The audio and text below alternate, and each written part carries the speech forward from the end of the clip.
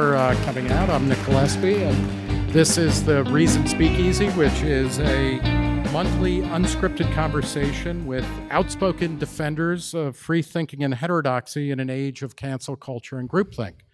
But we couldn't get them, so we have George Dawes Green, who the enemy. Tonight's guest is George Dawes Green, whose new book is a chilling, historically charged murder mystery called The Kingdoms of Savannah. And it's a fantastic read. I recommend everybody get a copy and read it. George is a singular voice in American letters. I think it's fair to say, and a unique raconteur.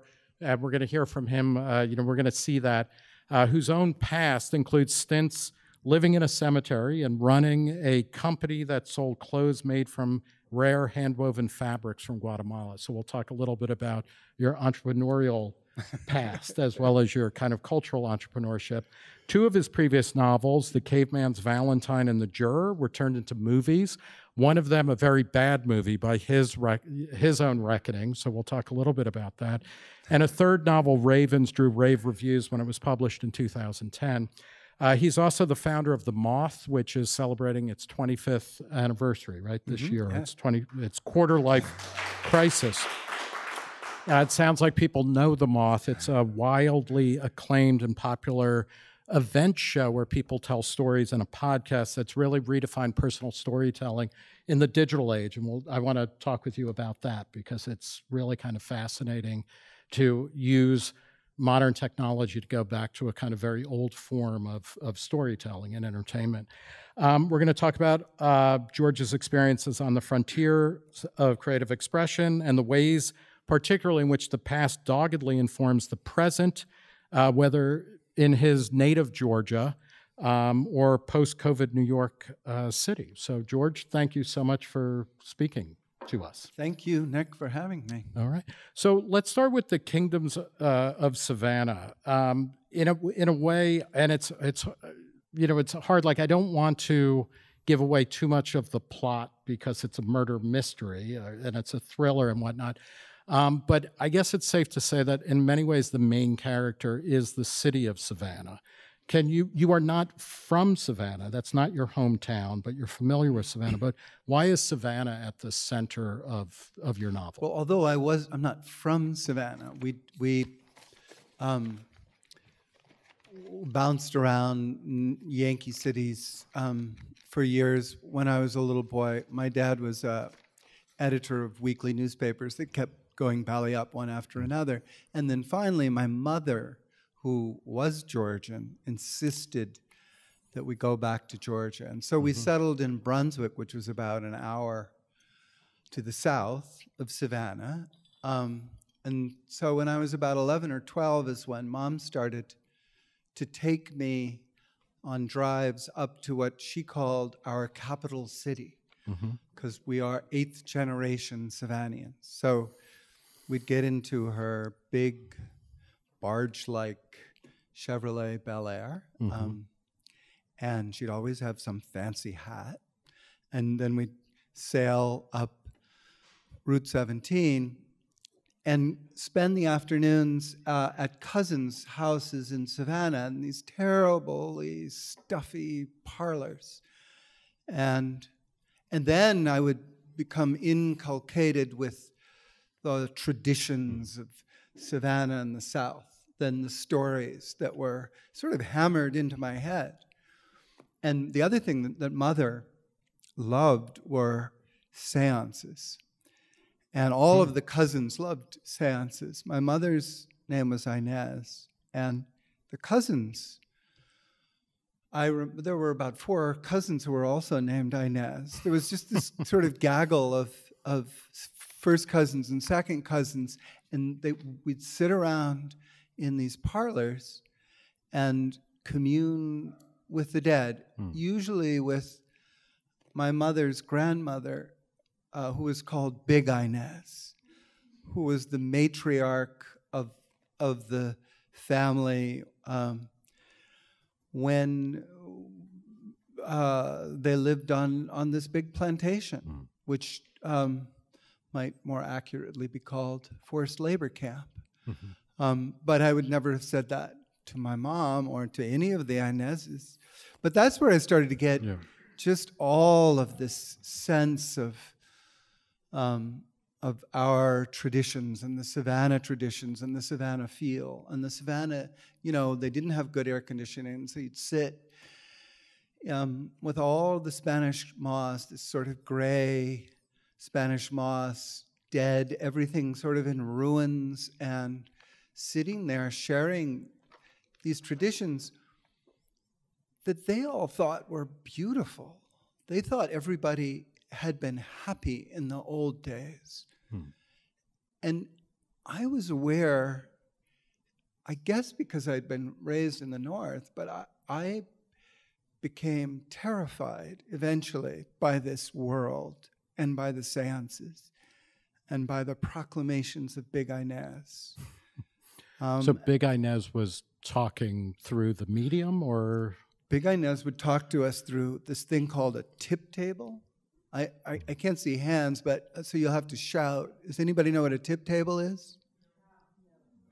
Well, they were sort of like so they're an early version of the Ouija board. Actually, the Ouija board was a 20th century high-tech invention to replace the tip tables, but we would never use those. So we would sit with you put your hands down on the table like this, and your pinkies are connected on a little 3-legged table. And then Mother would say, "Is there a spirit present in the room? Please rap once for yes and twice for no." And the no was kind of a tell, get two right? raps, yeah. Which was really Kind of confusing. And then yeah. the Inez's would giggle a little, and then we would move on. Can you talk? But then, then Big Inez would eventually be summoned, and she could, through this sort of alphabetical, you go A, B, C, go through the alphabet until the table would rap. Eventually, you get these little Delphic messages that would be sent to us that would be, well, the one that I remember clearly was wrong direction, which, and that's just free floating. Wrong direction. What did that mean? Yeah. Well, the Inez's knew that it referred to today's society, right, and the deterioration of Southern culture. Can you, like Savannah in Georgia, and that's where Midnight in the Garden of Good and Evil is, and it's like Charleston or New Orleans. It's a very historically laden place. So can you kind of compare Savannah to Atlanta, right? Because Atlanta is the New South, Savannah then is the old? Oh, Savannah the old? I mean, Savannah has a lot of newness mixed in, but Atlanta is a big, busy, almost, it almost has the atmosphere of a northern city. It's got a lot of stuff going on. It's just way, way too big, lots and lots of traffic. And that it was the city too busy to hate, whereas I'm assuming Savannah was kind of like, no, we're just busy enough to hate. Savannah always prided itself on being a rather liberal city, a beautiful, beautiful city. That's the difference. Atlanta is most of Atlanta is unlivable. There are no sidewalks. There are areas of Savannah that are very nice, but Savannah is the old, it has that idea of here's an old tradition. Right. Here are the grandees, and these are the, we live in these big houses very close to the coast in sort of this ideal place, but with a terrible history, which Atlanta did not have. Right. Atlanta was pro-union, which most people don't know, that Atlanta voted to stay with the Union.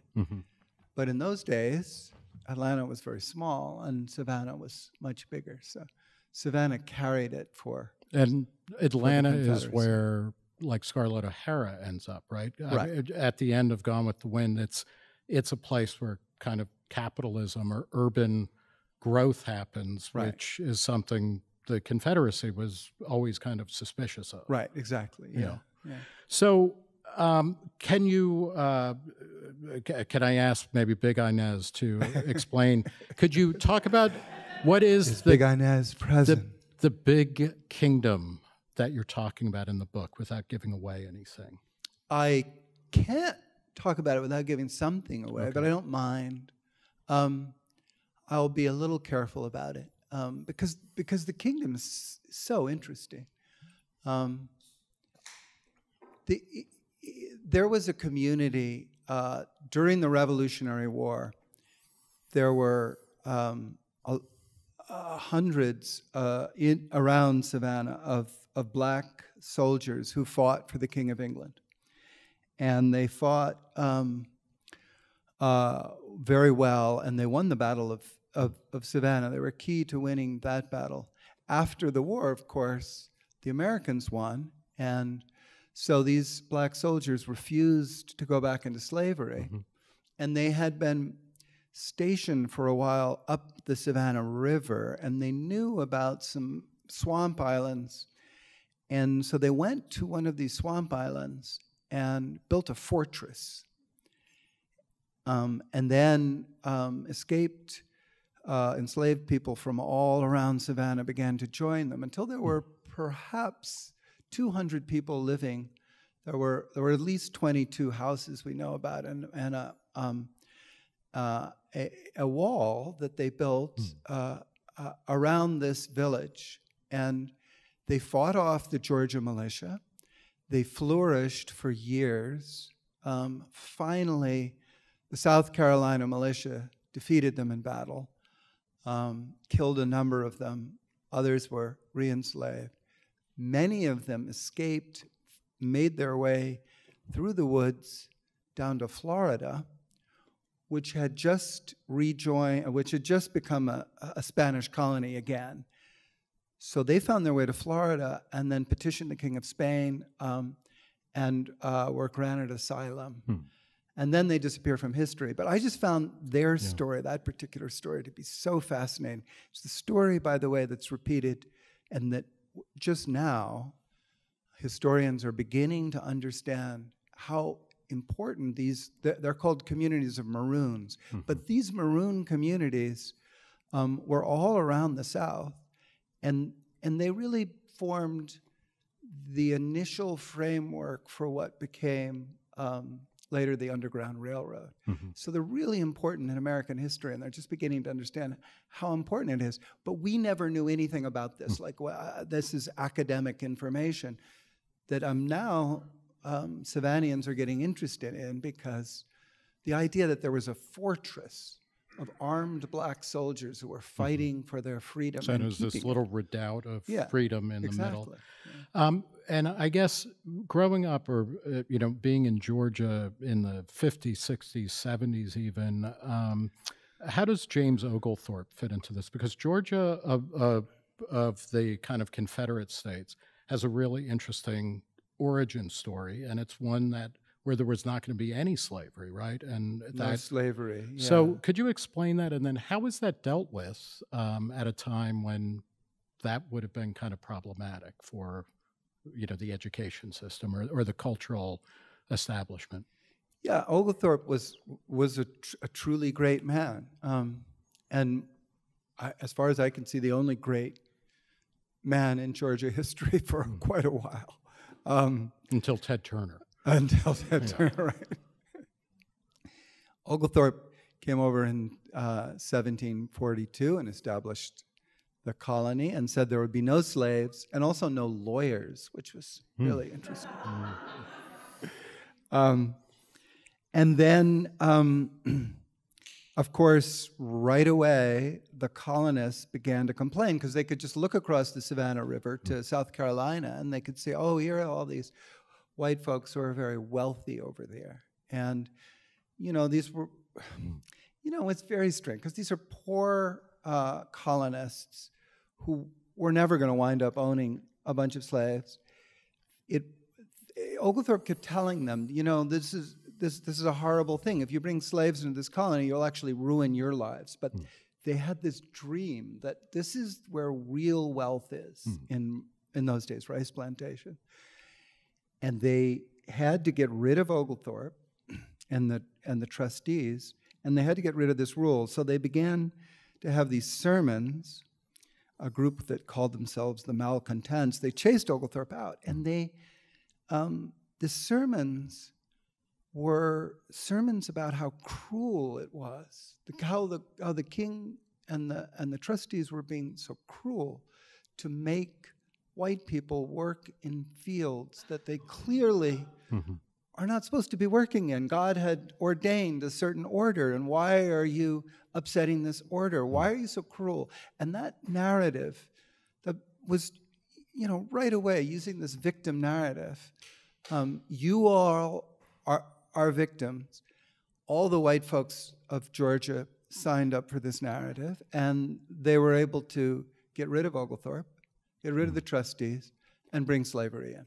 And even though most of the white people in Georgia never owned slaves. Well, at that point, exactly. Yeah, actually, they never. The majority never owned slaves, but they bought into it. Yeah. They bought into this idea of a system, a particular kind of hierarchical system that they thought it was. God has ordained these castes and these classes, and so we have to buy into it. And it was, it just created horror. Well, let's talk a little bit about the plot. I mean, what happens is early on, there is a murder and a house burns down. Can you kind of quickly sketch the cast of characters? And, then maybe we can talk about how those represent various kind of dynamics at work in and now the contemporary South. Yeah, so my central protagonist, is Morgana Musgrove, in her 60s, who is the doyen of Savannah society and has a great big house right in the middle of town. And when her husband dies, she inherits all of the little businesses that he used to own. A lot of the wealthy folks in Savannah just own these odd little businesses. And one of the businesses turns out to be a detective agency, which has been lying fallow for years. But when this fire happens in town, a very wealthy, very nasty developer is accused of the crime. They say, well, he burned down the building to collect the insurance, and it happened that a vagabond was asleep in the building and burned up, and so he's accused of arson and murder. And his lawyer approaches Morgana with an obscene sum of money to get involved with his case. And Morgana gathers her big dysfunctional family, all of her children who are all grown, and some of her grandchildren around to help her with this case.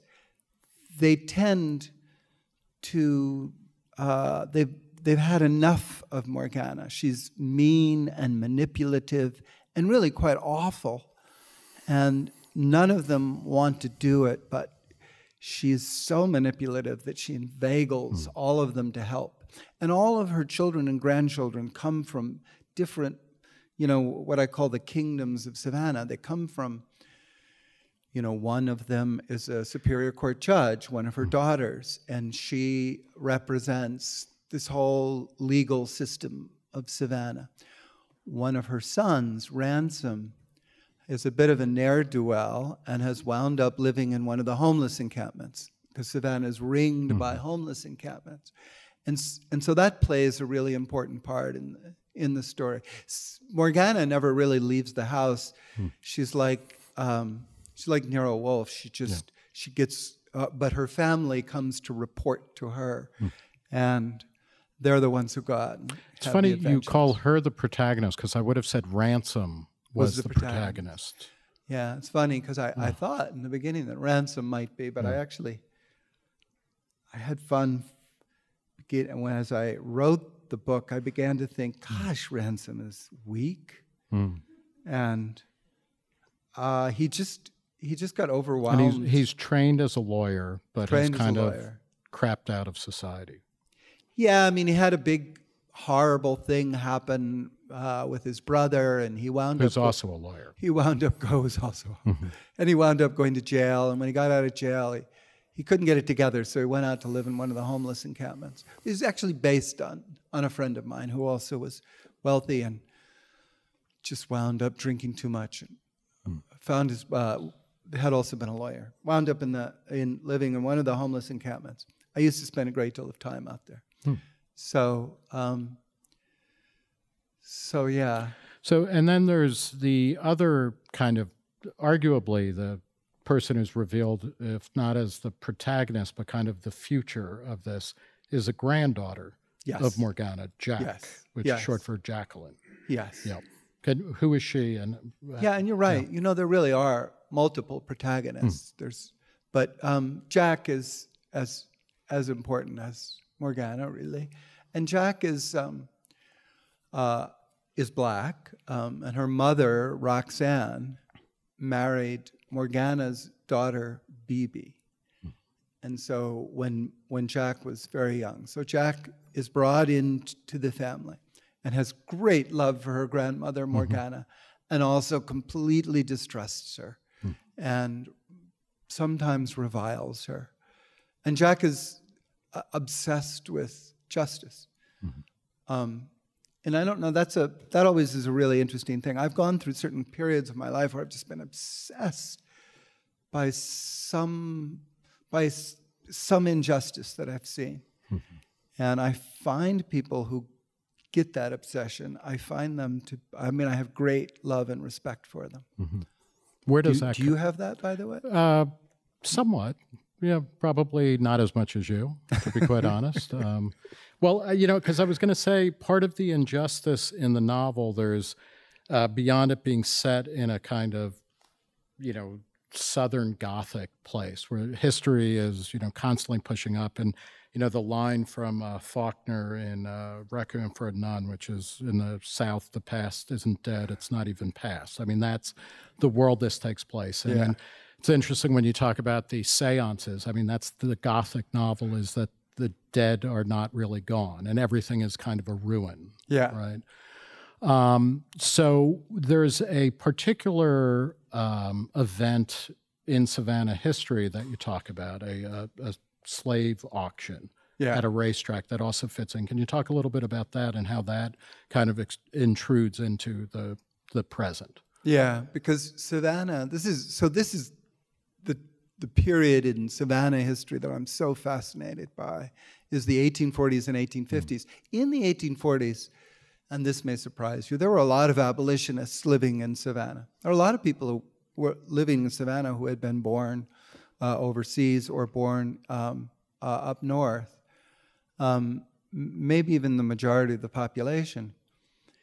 But by 1852 or so, all of those abolitionists have been chased out of Savannah, sometimes tarred and feathered. The Unitarian Church, which was a very active abolitionist hub, has been chased out of the South entirely.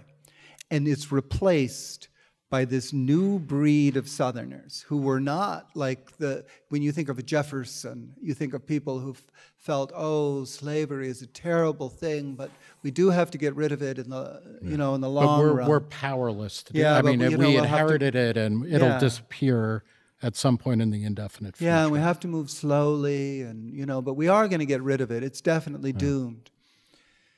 But by the 1850s, that's been replaced by a new view, which is that slavery is an absolute virtue. It was the God-ordained And this is John C. Calhoun, kind of is the Calhoun, prophet of that. Yeah, is one of these people. And the group that began to espouse this were called the Fire Eaters. And they believed that the great crime of America was the abolition of the Atlantic slave trade. So in 1809, they had just abolished bringing in new slaves from Africa. And they thought, this is the terrible crime of America, because what it's done is it's raised the prices of slaves so that nobody can make a profit anymore. And the only people who are making profits are Virginia Jews who are selling these slaves to us down in Georgia. And so it became, of course, it became founded on anti-Semitism, and they weren't particularly anti-black. They simply believe. I mean, they were, you know, they were profoundly anti-black. They were so profoundly yeah. anti-black that they didn't bother to talk about being anti-black. They just said slavery is the natural order, and then they began this group of fire eaters began to pervert American politics, and they were led by one man in Savannah, Charles Augustus Lafayette Lamar, who was a bully, who would beat his enemies on the street and then get away with it, and was the wealthiest man in town and an absolute narcissist. And he believed what he wanted to do, his dream was have this arrange somehow for an abolitionist to be elected president. Then the South will secede, will go and conquer Mexico, Brazil, and the Caribbean, and set up this enormous empire of slavery, which will be under the iron rule of Charles Augustus Lafayette Lamar. And he had so many followers. And this particular political movement took over the South. This is something that's interesting because this has been ignored. You know, you don't read this in your textbooks. But this is what happened, is they took over Southern politics in the late 1850s. Charlie Lamar was staging these horrible outrages that he knew would piss off the New York Times. And that's what he was doing very deliberately. So, for example, he bought the fastest yacht in the world, probably, built by the guy who designed the America's Cup yachts, the Wanderer. He sailed this yacht over to Africa, kidnapped 600 people, brought them across the Atlantic. Only 400 of them survived. And he didn't do it, I mean, certainly didn't lose money on this proposition, but he didn't do it for the money. He did it because he knew the New York Times would find out about it and come after him. And James Buchanan would come after him. And he thought, this is the kind of provocation.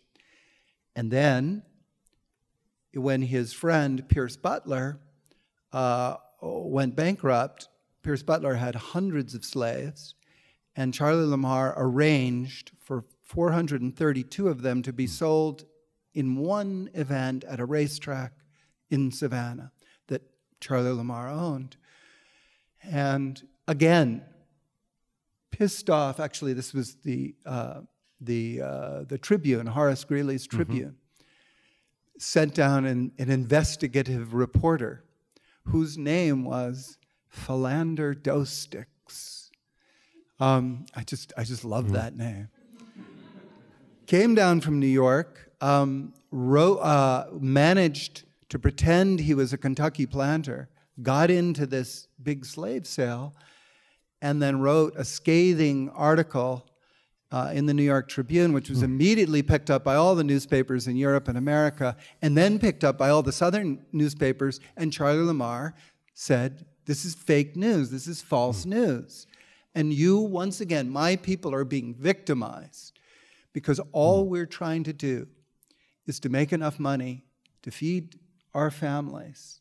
And you are, again, saying, oh, this is a terrible, terrible crime, the terrible crime of slavery, even though we're taking such good care. But these were the events that then led to this particular moment in American history when Charlie Lamar and the fire eaters went to Stephen Douglas, the Democratic putative. The little giant. The little giant. Yeah. And he was going to be the nominee for the Democratic Party. And they said, you're going to have to allow the Atlantic slave trade to be reestablished. They knew he would say no. And this is in the Constitution. The slave trade ended in 1809, right? It wasn't that. They allowed it to be ended in 1809. It still took an act of Congress. But yeah, they were never going to get the Atlantic slave trade back. And they knew that Stephen Douglas couldn't sign on to this. So, he said no, and they all walked out, all the Southern Democrats walked out of the big convention in Baltimore, splitting the Democratic Party and making way for Abraham Lincoln to be elected. They knew that was going to happen. Well, they thought Seward would be elected, but at any rate, they knew an abolitionist would be elected, and they knew that immediately they could secede from the Union, and it would be easy then to join England and whoop the Yankees. And it didn't go according to plan.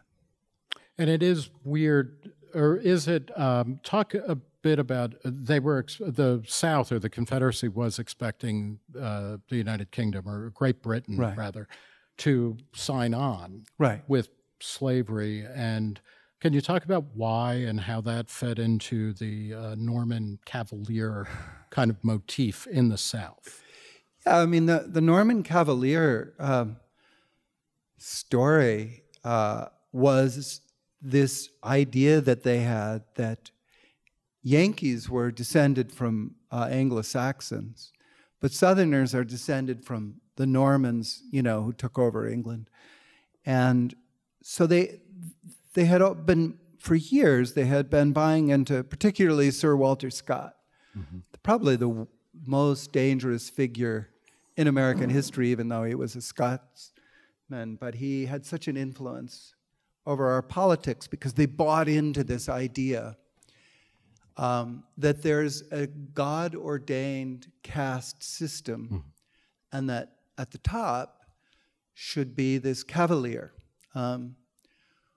who, in the stories of Sir Walter Scott and sort of the general narratives of the South, the cavalier has been cast out of his land, or his land has been cheated from him, but he returns, and then the true people recognize that he is the true king, and then he comes and he does virtue. You know, he takes care of everybody, and all of these Southerners believe so intensely in this myth, and the myth that the Norman Cavalier is right and just and good.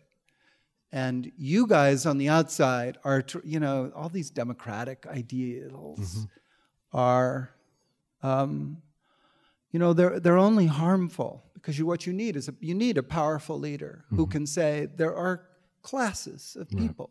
And there's a kind of fixed hierarchy. As long as everybody stays in their class.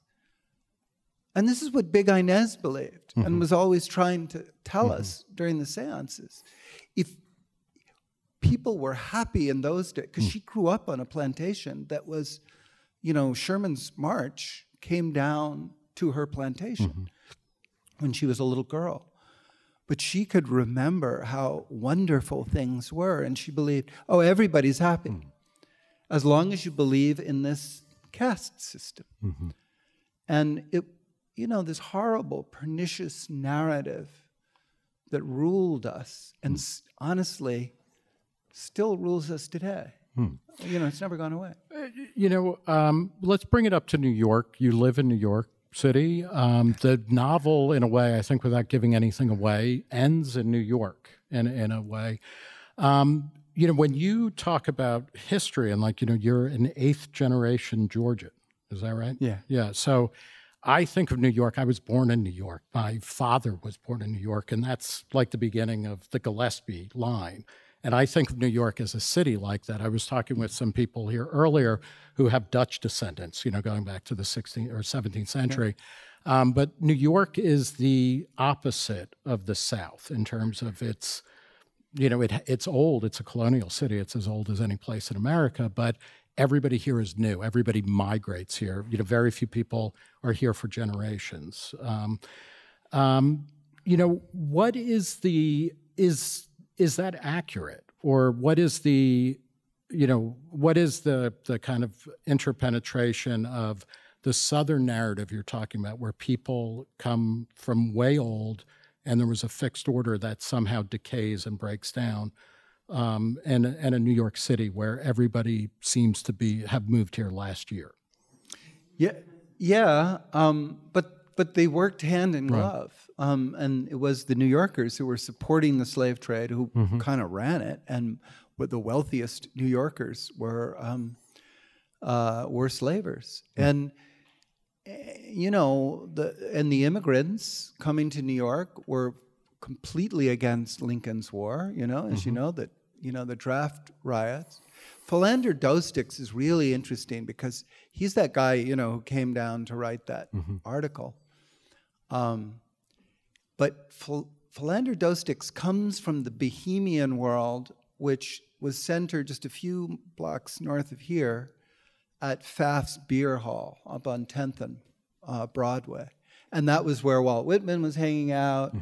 And I mean, the people that I was sort of suggesting to Nick earlier that I guess these are early libertarians. They certainly were free thinkers. Fitzhugh Ludlow was one of this group, and he had made an incredible amount of money publishing a book when he was 22 years old about, it was called The Hashish Eater. It's just, all he was a stoner. And he wrote stone stuff, and it became the biggest book. So even before there were libertarians, they were just potheads. They were potheads. Right? They were Republicans who ate hashish. That's right. Yeah. And so all this group that was here, you know, it's so interesting, this kind of connection, because they were the ones who were sort of challenging Philander, who was kind of had gone undercover to write articles for Horace Greeley. But they were sort of challenging him, could you go, because Philander had developed a Southern accent when he was an actor, and they said, well, could you go down to Georgia? And then Horace sees him and says, come to the, you know, he saw an ad for this big slave sale, and he said, go down there if you can. And Philander went down and changed history. But I love the idea of this sort of knot of bohemians who were challenging Philander Doesticks, and yet they themselves, they cared about abolition for a few years, and by the middle of the war, they kind of dropped it. And they were all racists. So you find Walt Whitman later in his life is making statements that are, you know, truly racist. Right. None of them would support Reconstruction. None of them would support keeping the Union Army there to support black people being able to vote. And they were, you know, it's just an interesting group of people. Why didn't they care about such an essential human thing? Do you have an answer to that? I don't. I don't know. I can't figure them out. I thought, you know, they all seemed very abolitionist in 1859 and 1860 because it had sort of swept the country. But by 1870, they're all like, oh, that war is over, and we really need to, you know, to reunite with our Southern brethren and stop fighting this, you know. And there wasn't anybody in New York who was willing to stand up and say, look, people are being re-enslaved there. None of these proclamations, you know, are actually being enforced. There were people saying that in other parts of the country, but I mean, no. To bring it back to the thriller aspect or the murder mystery, and you know, it's a study of power in Savannah, and there's different types of power. There is a detective who's a big figure in this, Galatas, which is a Greek name. Who is he, and how does he fit into this scheme of, you know, there are old Southerners, there are black, the daughter of a lesbian couple who is a main player, who's loved by an older grandee who's kind of racist, but kind of not. But then who is Galatas, and what does... Yeah, Galatas is from an immigrant family. There were lots of Greek shrimp fishermen in Savannah until fairly recently. He comes from that family. He's become a cop, and he drives around the city, and really he has the ethos of a Norman Cavalier. He believes that he brings good wherever he goes, so that as long as you just recognize that he is a just man, then he'll be incredibly gentle with you and good. And of course, you know, there's a lot of darkness going along with this Norman Cavalier thing. But I like the fact that, you know, I mean, I've got several characters in the book who really are modern day Norman Cavaliers.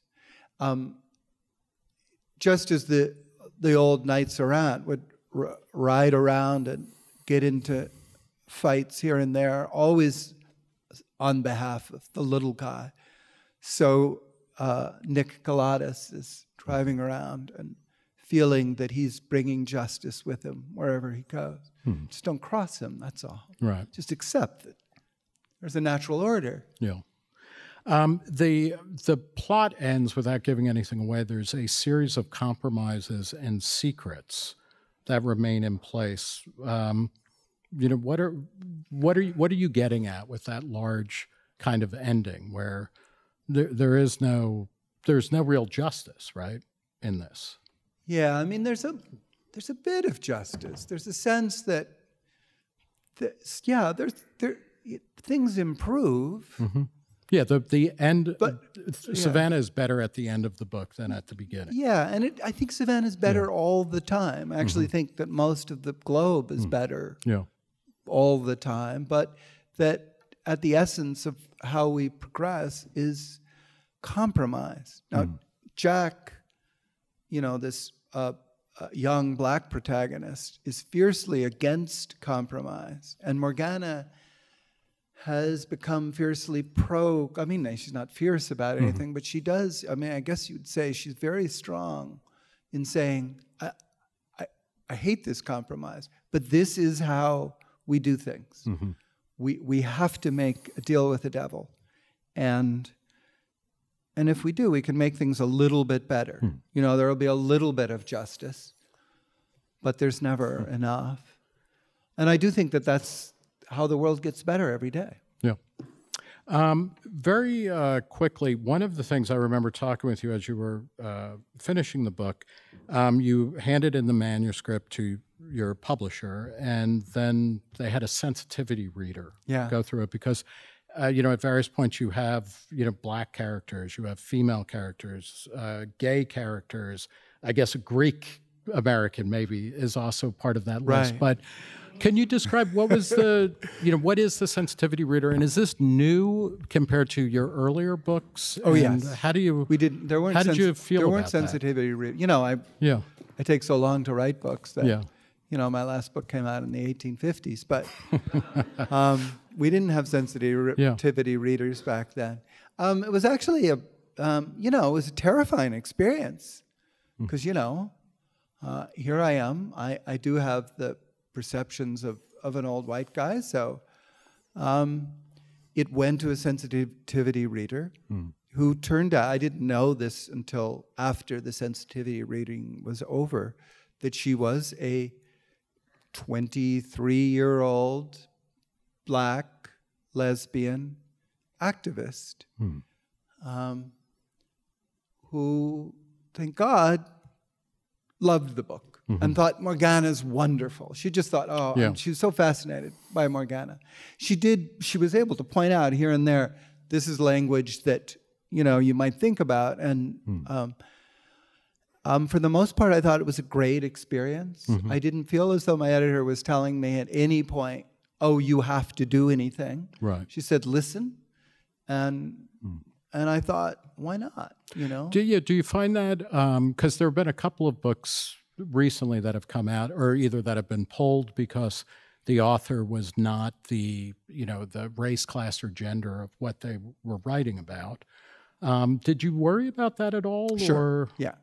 Yeah, of course. I mean, I worried about it. I also felt that probably readers would understand. I'm writing a thriller that involves, that's about Savannah. And it means, and I, as a novelist, have to imagine all sorts of people. And because I use different points of view, I have to imagine interior thoughts. It's not like a writer, say a white woman, who will write a novel in which she strictly is writing from the point of view of a black woman or an enslaved woman.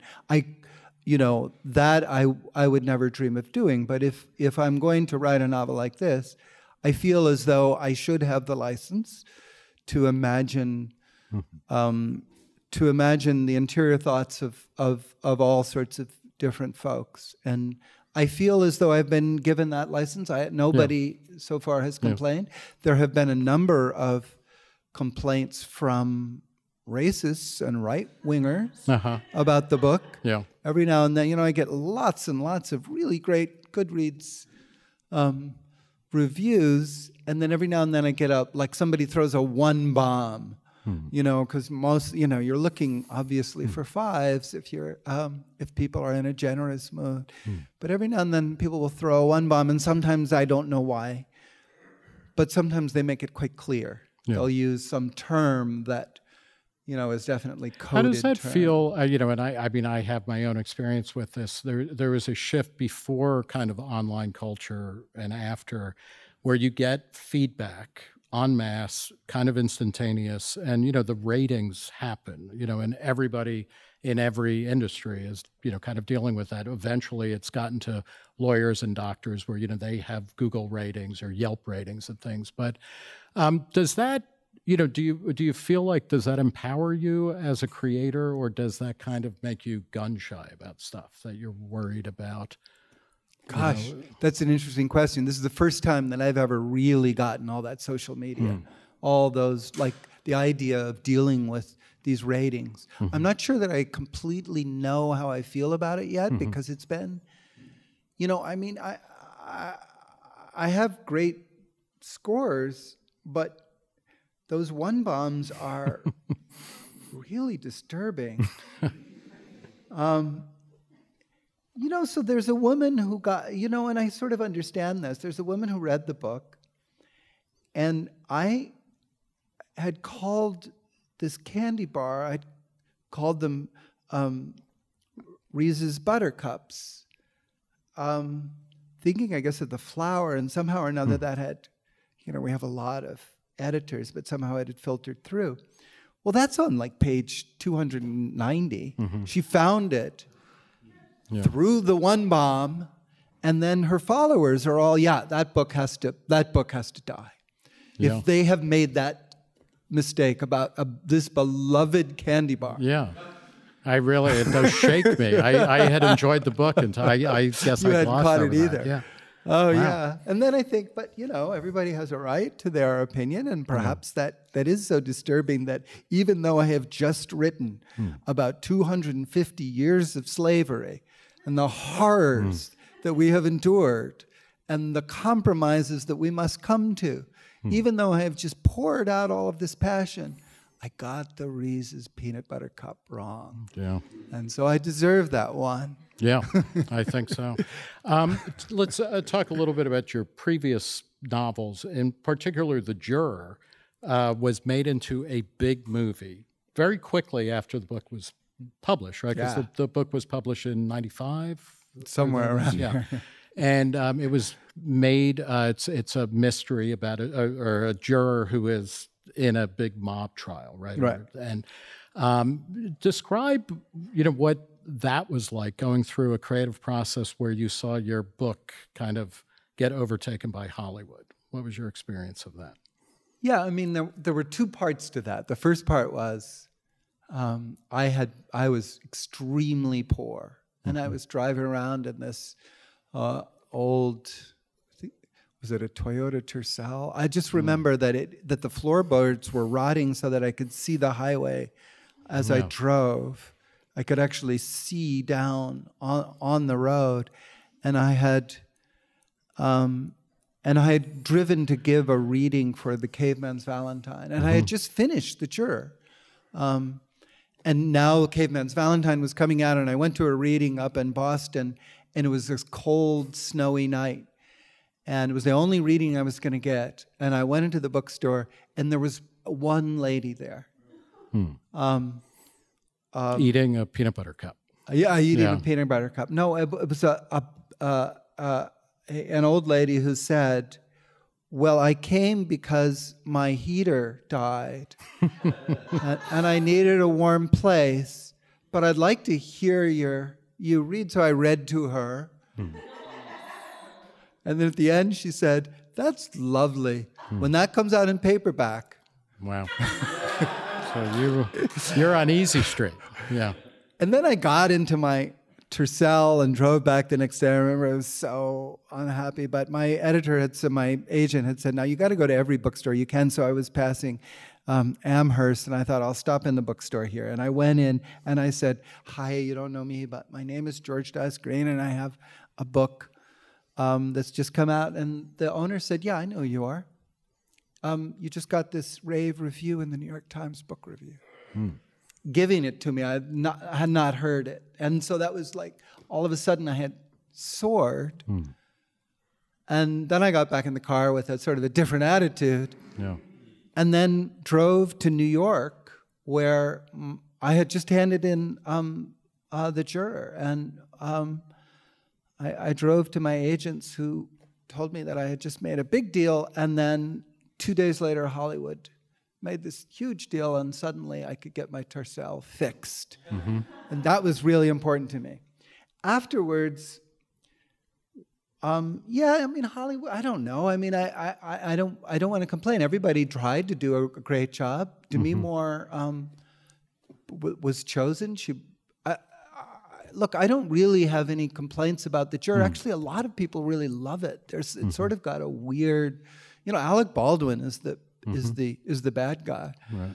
And I actually found it a blast. I didn't think it was great by any means, and they made compromise after compromise. But who am I to complain? Right. My Tercel was fixed, and and the Caveman's Valentine, which was your first novel, was also made into a movie. That's right. With Samuel Jackson. What is it like to have the novel?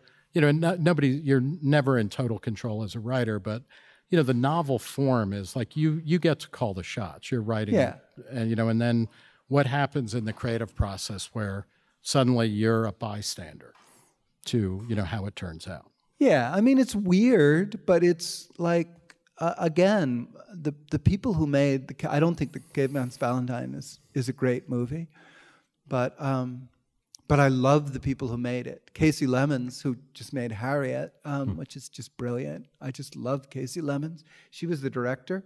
I loved Samuel Jackson. This wasn't the role for him. I loved the team that made it, and I thought that everybody was trying as hard as they could to make a great movie. But movies are hard to make, and it requires a certain kind of chemistry, that comes together. As a novelist, you feel like when you're done, I have worked on this and consulted with lots of people who, helped me out. But at some point, you get to this point where you say, this is this complete product that I feel I'm ready to take to the world. Movies aren't like that. Movies are just, let's do the best we can in the 6 weeks of shooting that we have, and then take all this stuff and see what we can splice together. When they made Chinatown, everyone thought after the shooting was done, this is just a disaster. And then just a powerful editor and a powerful music editor, and Roman Polanski sat down and they pulled out of all of this mess. They pulled something beautiful together, but it could so easily have gone the other way. You never know. Who were your literary inspirations? Because it's also, can you talk a little bit about, the age of the novelist is kind of past us, right? I mean, novels are very popular, but the novelist as culture hero seems to have kind of dissipated a bit. But I don't know whether the novelist is gone or is just has gone to sleep for a while.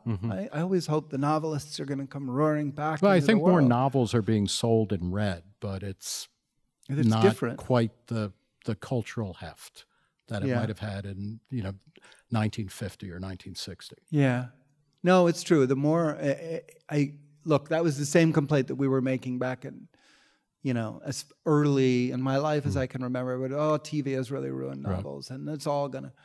But and then nowadays TikTok is just like this. It's ruining the novel. Yeah, TikTok is destroying. But then there's also now these book talk, and these extremely influential talk heads who are just talking about the novels that they're reading, and so everything's changing. But yeah, I don't know if it's the end of the age of the novelist. Washington Irving once wrote this great short story about going into a library in Oxford that was filled with these old, musty volumes. And when he goes in there, the volumes begin to talk to him, the old books, and they say, you live in a degraded world. You don't have the love of literature that we have in this world. And he says, he ends it up with saying, you know, sorry guys, but time moves on, and we now have fast-paced novels and short stories, and that's what everybody loves. And you're dead, and you're in this musty old library for a reason, so bye. Yeah. And I've always thought that that is the same approach that happens all the time, you know, and then you say, oh, well, culture is dead, and then you get something like Fleabag, and you realize, God, it's just... Sure, the forms are different. Yeah, the forms are different, but the vibrancy of creation, it just doesn't go away. Yeah. I mean, if anything, it seems like we're in a golden age, because you do have novels and you have television and movies, and I mean, it's just, we have a superabundance. A golden age, this might be farther than I would. Yeah, okay. But before we talk about the Moth, which is a big deal, talk a little bit about your Guatemalan business, okay? Because that's a fascinating kind of chapter in your life, which seems kind of out of place with the rest of your... It did to me as well. I started, you know, I was just a tourist in Guatemala, and I had been a high school dropout, and then I never went back to school, and then I just did all sorts of odd little jobs, and eventually in my 20s I went down to Guatemala as a tourist, and then wound up, like most tourists, taking a bunch of stuff home and selling it.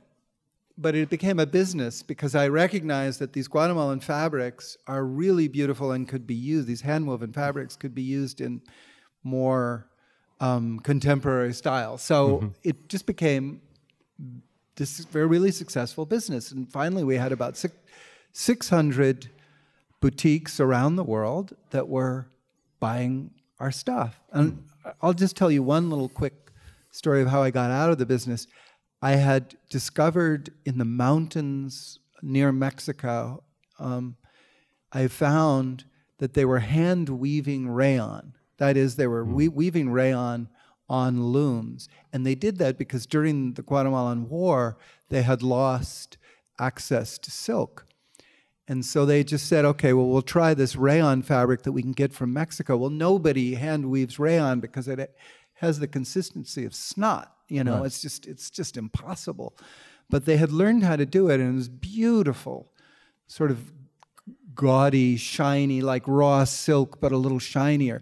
And I saw it and recognized, oh my God, this is going to, you know, I can use this in these contemporary clothes. And so we designed a line and started selling to boutiques. There was one boutique here in New York called Charivari, and they ordered a lot of this. And I then went back to this town and set up 100 looms, foot looms. And I had to sort of bring down the art of dyeing using chemical dyes because they didn't know how to make fast dyes. And all of this was extremely difficult and a really interesting challenge. But one day I got a call from the Fabrica in near Guatemala City saying, we're not getting the fabrics being delivered from this mountain town. We've sent them many telegrams. They didn't have a phone up there. We've sent them telegrams. They're not responding. And like this had been going on for a week, and you know, orders would be late. So I got on the next plane, and then I got picked up by a motorbike that then roared 6 hours you know, on these windy, twisty roads, and finally wound up in this little town of San Marcos, went to the Fabrica, and there was a crowd of people around the Fabrica, and they were angry because the manager's dog had attacked a child in the village. And they wanted that dog so they could kill it. And the manager would not give it up, and so had been for a week with his shotgun keeping the crowds away. And he was completely drunk when I got there, and he allowed me to come in and then explained this situation to me. And I explained that the rich women who shopped in Charivari needed their fancy blouses, and he didn't seem to care. And I thought, if I were a reporter now or a writer, this would be the most glorious episode. But instead, the only thing I can think about is receivables and cash flow and how I'm in big trouble. And I just kind of woke up realizing, God, I don't like this life because I feel trapped. So the next day, I made a deal to sell the company. And the day after that, I sat down and started writing the Caveman's Valentine. But you are an entrepreneur, a serial entrepreneur, really. Serial because entrepreneur. the other thing that you created is the Moth. And can you explain what the Moth is and how that came into being? Well, I had, it actually came into being because I used to go to these poetry readings down here, all over the village.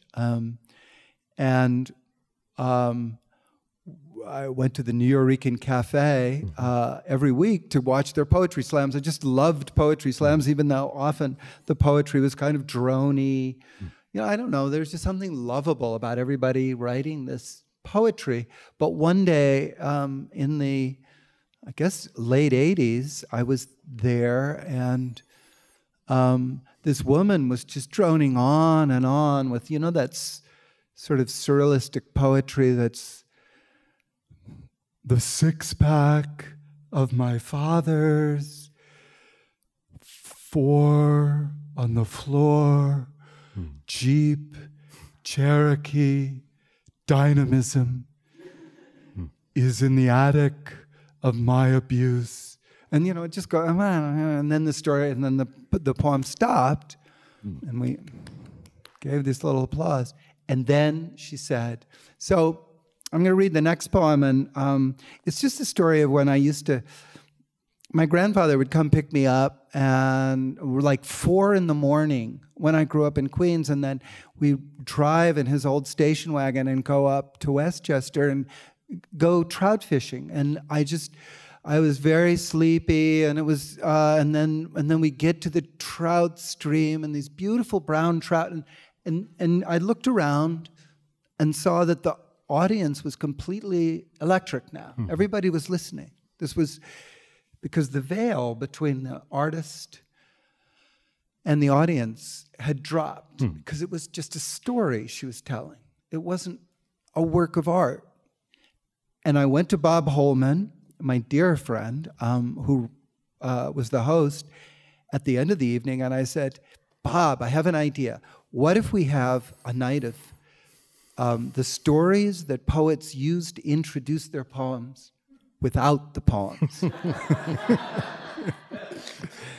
And Bob thought that I was taking the piss, and I guess I was. But years later, that idea stayed with me and grew and grew and grew. And finally, after the Juror came out, and I had a little money to experiment with, I thought, I'm going to try this in my living room, and I did.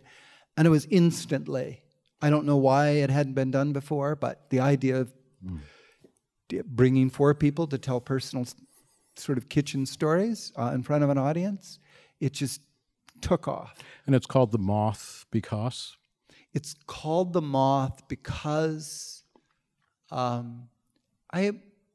moth has always been my totemic animal, because moths are obsessive. And as I said, I love people who are obsessive. I just love the whole idea of people who fall into obsessions. That's always drawn me. And it somehow seemed to me that there was something about sort of gathering. I mean, we gathered around just as we sort of gather around a fire. And I could remember that I sort of had a memory of being on porches in Georgia when I was little on this island outside of Brunswick, Georgia, where we just stay up all night telling stories, and moths would fly around the porch light, and so that sort of all came together. The stories are rooted in personal experience, right? But they're not necessarily literally true. Or what is? I mean, are they tales, or are they? Are you saying that they're not true? Do you have evidence? I'm not saying they're not true, but they're inspired by true events, right? I mean, the tale is in the telling more than whether or not it's supposed to be true. Yeah. Sometimes people have gotten really horribly worked up if they think that a story is not true. Right. There's one of these some editorial writer who was writing because Malcolm Gladwell told a story, and this guy was able to prove that the details were not true, and that Malcolm Gladwell was a liar, and the Moth is a hypocritical white sepulcher of an organization. And I just thought, wow, God. And I sort of thought, I don't know, to me it was always like any Irishman who ever tells a story says, I swear to God. Right. That's the tell, right? So that's what I thought it was when I say, oh, you have to tell true stories. But you have to get away with it. Right. Malcolm Gladwell had gotten caught.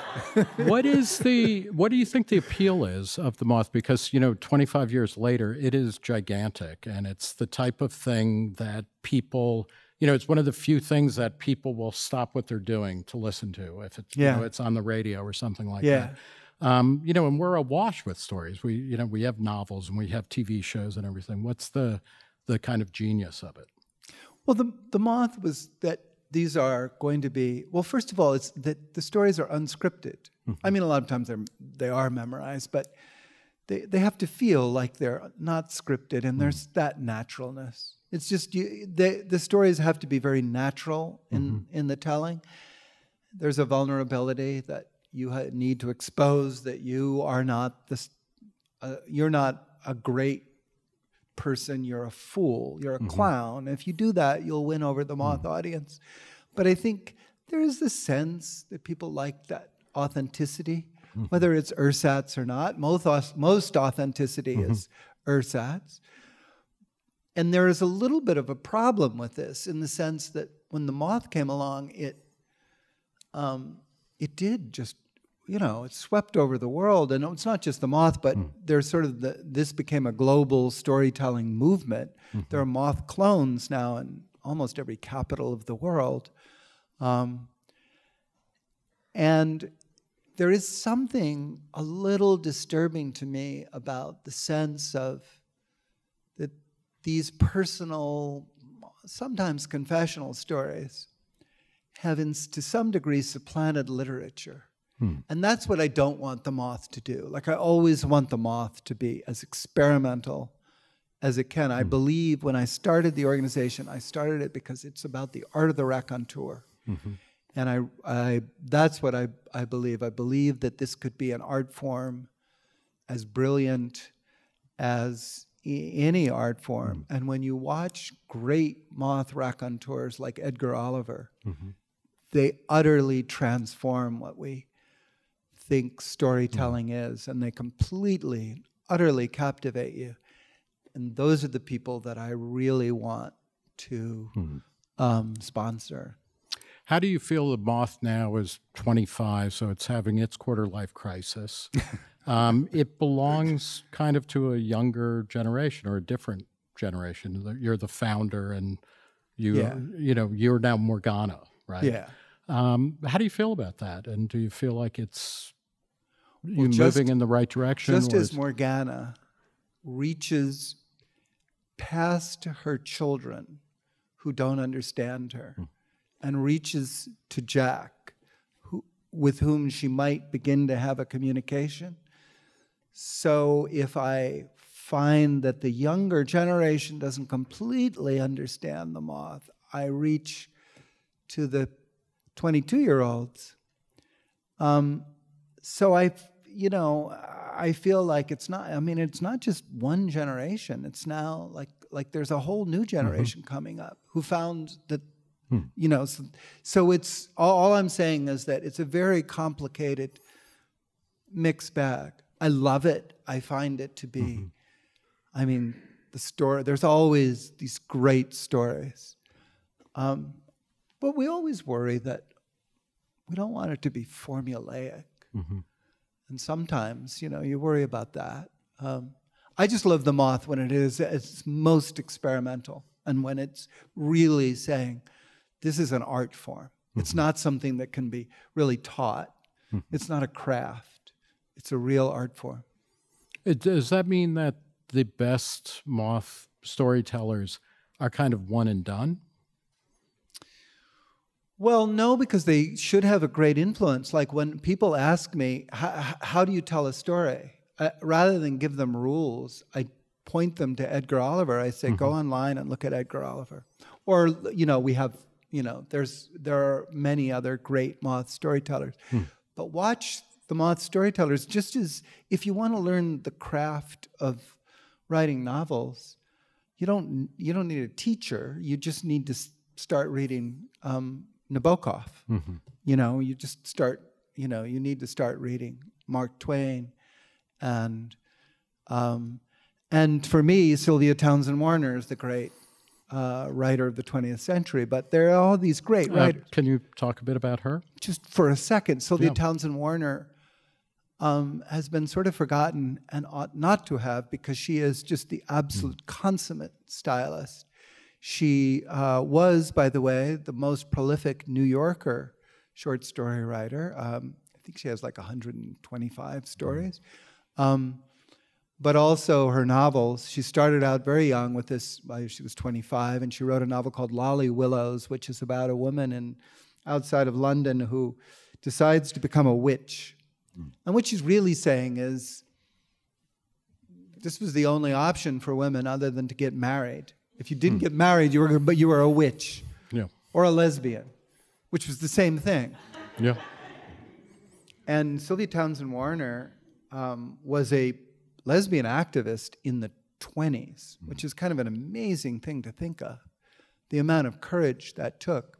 But she is a brilliant stylist. Her editor at The New Yorker, William Maxwell, thought that a collection of her stories that she published in her 80s was the consummation of Western culture. It's a collection called The Kingdoms of Elfin. And that's where I got this from. Right. And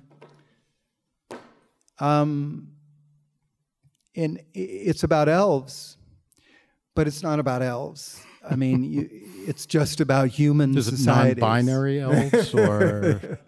They are amazing. They're very binary, because these are elves who are very hidebound, and they're just like little towns in England that she's criticizing, this sort of social structure, but put in this sort of weird elfin world.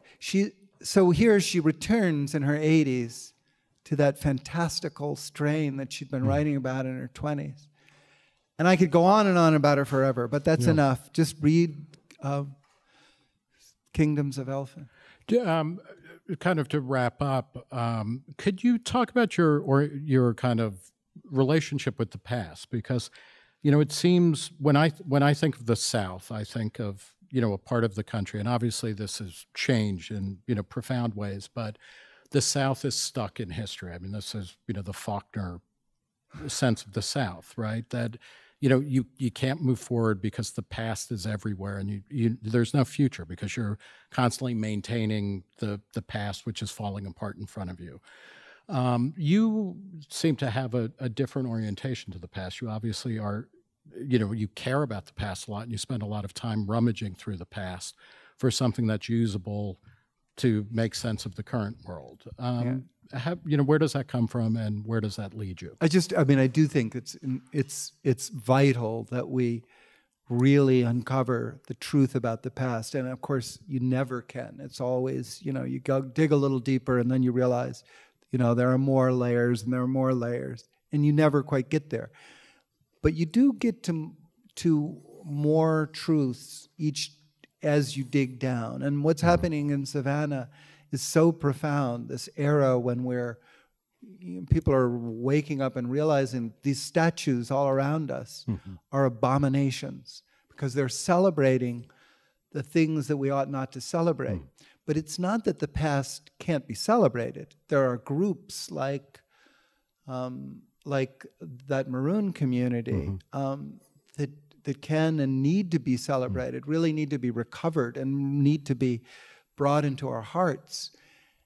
And we are beginning to do that. And I do think that I find that Savannah is going in a direction that I would call exultant, in a way that communities are, beginning to say, really, we're done with that shit. And we're really going to look for, what the truth was and some balance. And I think love. I feel as though the communities are working together more than they ever have. I don't have a despairing view that, I think that America's falling apart and falling into these little groups. That may be true, but it doesn't seem to be true in Savannah, which I think is a lovely, wonderful place. And despite all of that poison, I think we're rising up from it. My final question, I guess, is what are you driving these days? I don't have any more cars. I live in New York City. Yeah. I'm driving everyone crazy. Okay. Very good. Very good. Well, I think we're going to leave it there. George Dawes Green, the author most recently of The Kingdoms of Savannah. Thanks for talking. Thank you.